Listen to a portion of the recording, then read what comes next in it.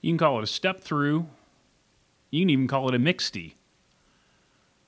But it is not a girl's bike.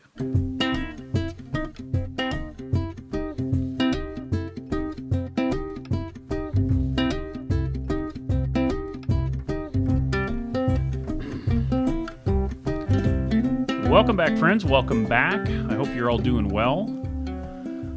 As you might suspect, I want to talk to you a little bit today about the Rivendell Platypus.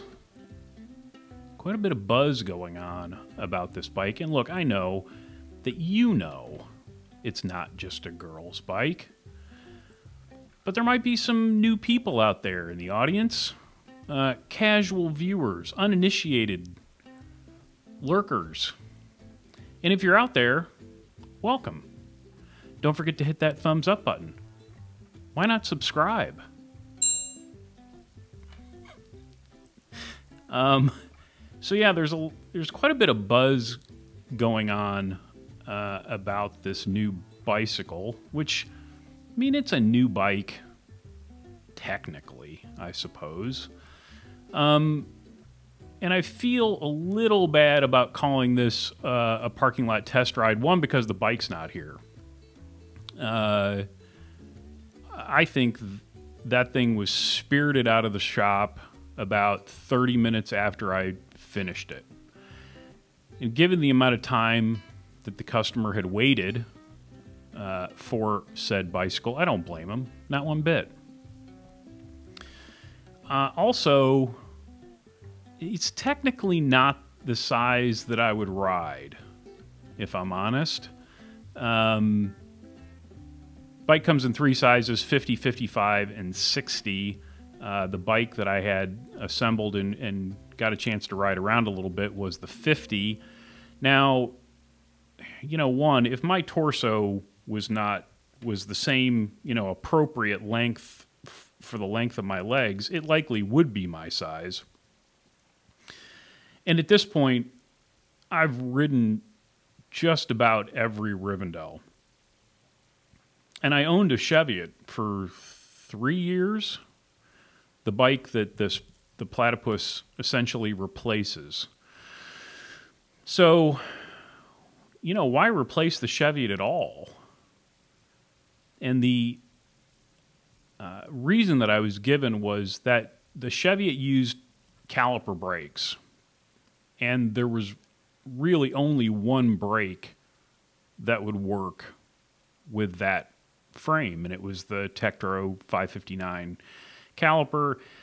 And Grant was concerned that that brake may get discontinued, at which point, you know, that would render that frame essentially useless.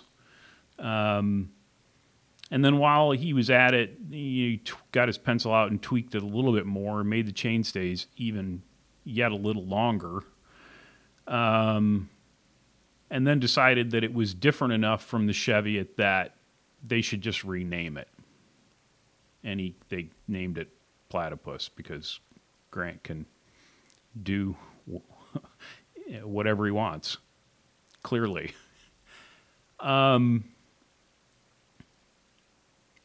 They don't, you know, if we want to talk about numbers, which I don't do a whole lot, but I decided it might be instructive, they haven't listed any geometry numbers for the Platypus yet, but I can't imagine that they're too far off from what the Cheviot was. And as memory serves, that Cheviot was, you know, 69-degree head tube angle, 72-degree seat tube angle, so kind of what you would expect. And the low bottom bracket, also what you would expect. And that's going to give you that, what I call kind of atypical Rivendell ride, where it feels like you're kind of sitting down in the bike. You know, it's not going to give you snappy turns, but it is going to let you carve turns. Just make sure that that inside pedal isn't down. Or you might end up with a surprise.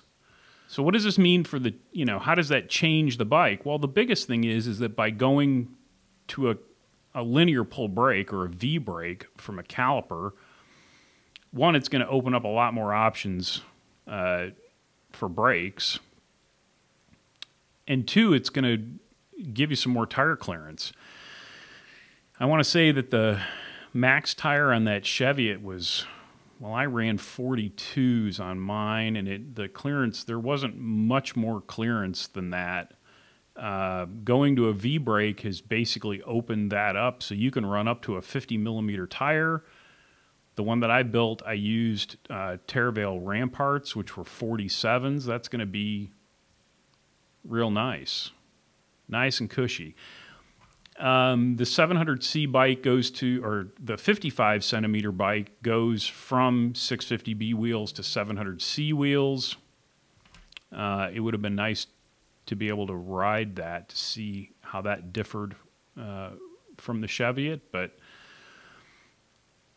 apparently Rivendell sold out of 50s and 55s in like 6 minutes.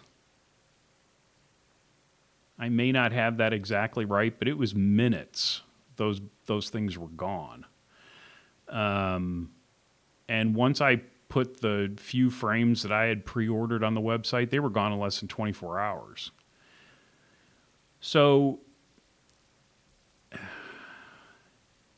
it does lead me to wonder, I mean, part of this obviously is that there's just a shortage, right? And people are looking for bikes. I think it says something else when a company like Rivendell, that has largely flown under the radar for as long as I've been aware of them,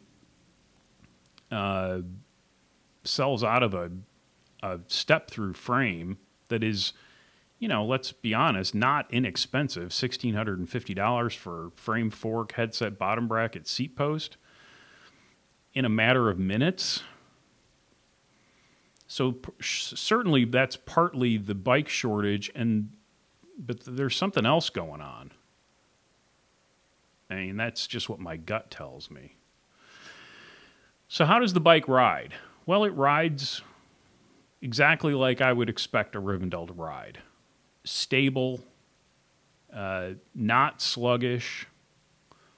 You know, these bikes have incredibly long, for their size, effective top tube lengths. They're built with the idea that you're going to put some kind of a swept back bar. Albatross, Billy, Bosco, something like that, which is going to eat up some of that room between you and the handlebars. What I've always found is that you can set them up very upright, but you can also set them up, I hate to use the word, but a little racier, right? You can achieve kind of the best of both worlds, where you can get back on the bars and sit up if you need to, but you can also extend, depending on the bar you use, the outer portion of the bar so that you can get a little bit of a lower handlebar position, or more stretched out handlebar position is probably the better way to put that. It just gives you a lot of options. Look, that Cheviot was level pegging with my old Toyo A. Homer Hilson for the nicest riding bike that I had ever ridden.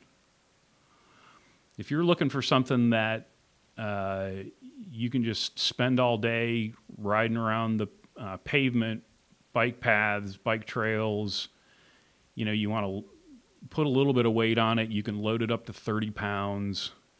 The tire width obviously is going to make it possible to ride some dirt roads or fire trails. And you want something that is maybe a little bit easier to get on and off. And it's really a pretty ideal bike. Now, how's it look? It's beautiful. It's a beautiful bike. They did 2 colors. They did a lime olive, which is great. And the one that I got to assemble was what they called Mermaid. And it's a gorgeous bike. It's got lugs in all the right places. I think the only difference with the Cheviot is that junction where the The top tube meets the seat tube. There was a lug there, which is gone, but there are lugs everywhere else. You know, rack and fender bosses. It's a gorgeous bike. It really is. Now, why would you buy a Platypus? Well, if you want to do the aforementioned riding, great option. Those bikes, I've said it a million times, ride like no other bikes. I've yet to ride a bike.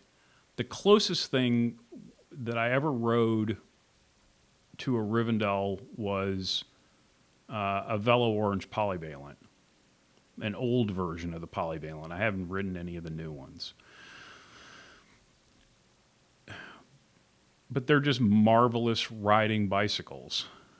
And if you want something that, you know, why would you buy the step-through version instead of something like a Sam Hillborn, which is a very, very similar bike?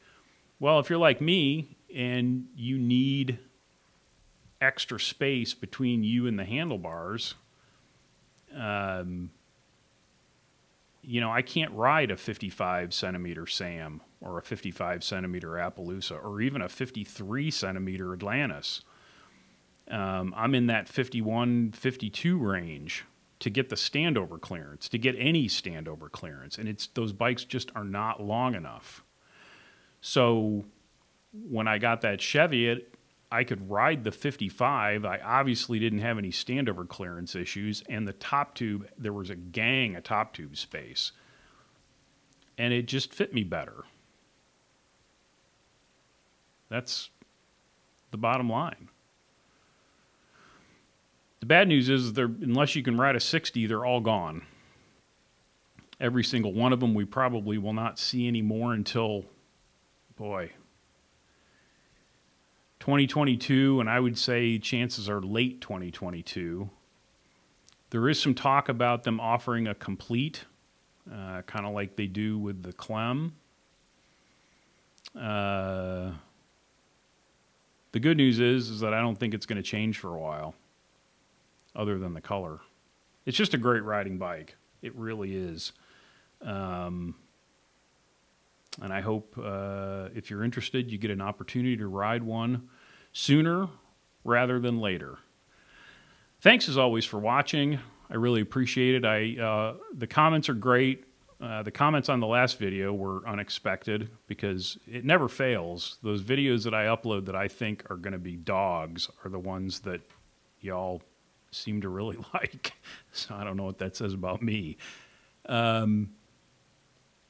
Yeah, questions, comments, put them below. Till next time, be nice, work hard, ride bikes, play music when you can.